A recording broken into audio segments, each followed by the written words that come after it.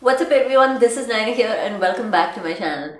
So today we are going to be talking about steps that will help you lead a zero waste life for absolutely free.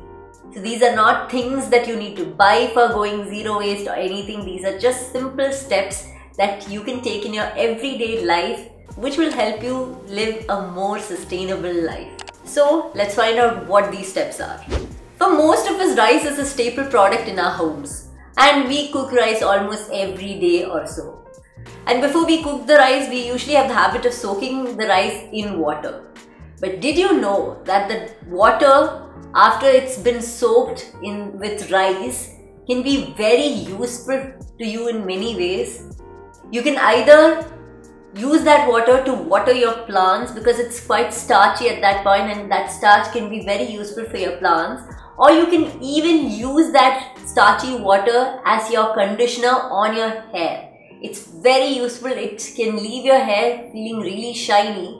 So the next time, make sure that you don't throw away that starchy rice water and instead make good use of it. So the next thing that you can do is to repurpose your printouts. So we all have a lot of printouts that come in the form of flyers, in the form of things that we may need to print out, like tickets we may have printed out and stuff like that. We have a lot of printouts in our homes, and instead of just throwing it away just as such, you can either reuse that same paper for more printouts in the future, the other side of the printout. You can use it for printing other stuff, or you can just collect it to write down things, making lists for your grocery shopping or anything else that you may need to write down. You don't need to use any other new paper for that. You can just use that, the other side of your printouts, to write down things whenever you need to.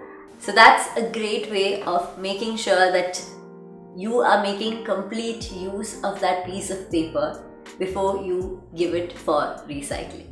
Most of us have the habit of putting our clothes to wash in the washing machine in hot cycles. We put it at 60 degrees Celsius or sometimes even more. But did you know that it's more electricity saving if you actually put your clothes for a cold wash without any temperature at all? Because there is a lot of electricity that is needed to rise the temperature of the water to the one that you've chosen, and that is a lot of waste of energy. So instead, if you just put it in cold cycle, there is no extra energy required, and also it can be actually good for your clothes, or may I just say even better for your clothes. So unless your clothes have been specifically said to be washed in a certain temperature, it is always better to wash it in a cold cycle. So maybe try doing this the next time, and you will see that there is no difference in the cleanliness when it comes to doing it in a cold cycle. So dry shampoo is something that has become very popular these days. It's something that we use to make sure that our hair doesn't look too oily in between wash days. And the thing is that it's actually very easy to make it at home instead of buying it from the market, because it can be made easily using things that you already have in your home. So I have a very old, or rather ancient video on how to make your own dry shampoo at home. So if you are somebody who wants to try and make it for yourself at home, because it's completely made from things that I'm sure that you already have lying around in your house. So make sure to go check out that video, and this will make sure that you always have dry shampoo at home and you don't have to go and get one of those plastic packaged dry shampoos for yourself ever again. So the next step is something each of us should be doing, because it is something to do with our mobile phones.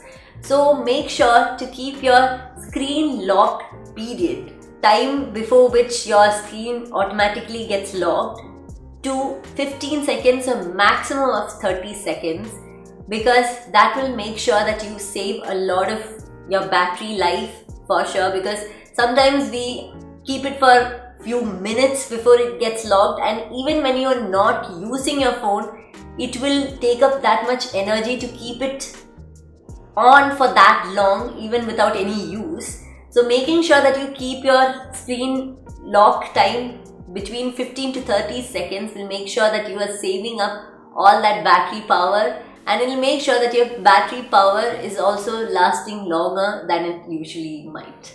It's something very simple and something all of us can do, so make sure that you do it. So a lot of us have bed sheets or pillow covers or even mattresses that may have holes in them that we can't really donate to like charity because it's not in a great condition to do so. But instead of just throwing it away in such cases, the best thing would be to inquire with your local pet shelter, animal shelter.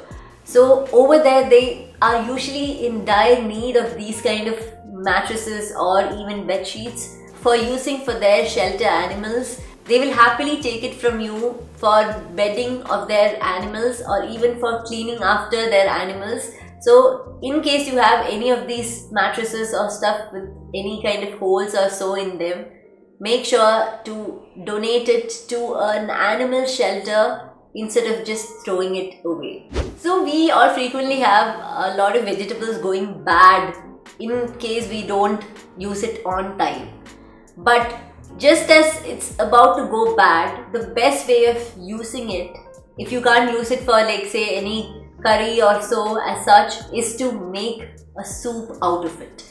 Almost all vegetables can be used to make soups, and you can just throw everything together to make soups and it would taste delicious by just mixing them together, putting some salt and pepper, and it will turn out good. So if you have vegetables that's not good enough or it's gotten slightly rotten but it's not gone completely bad yet, then make sure that you make actual soups with them, because most of them can be used to make soups, and you will be saving those vegetables from ending in your compost bin or even a landfill. So those were 7 steps to help you lead a more sustainable life for free. So if you did enjoy this video, make sure to give this video a thumbs up, because then I will have more videos with more further steps to help you lead a zero waste life for free. So your likes are going to help me understand how much you enjoy this video and to help me make more further videos on the same topic. So if you did,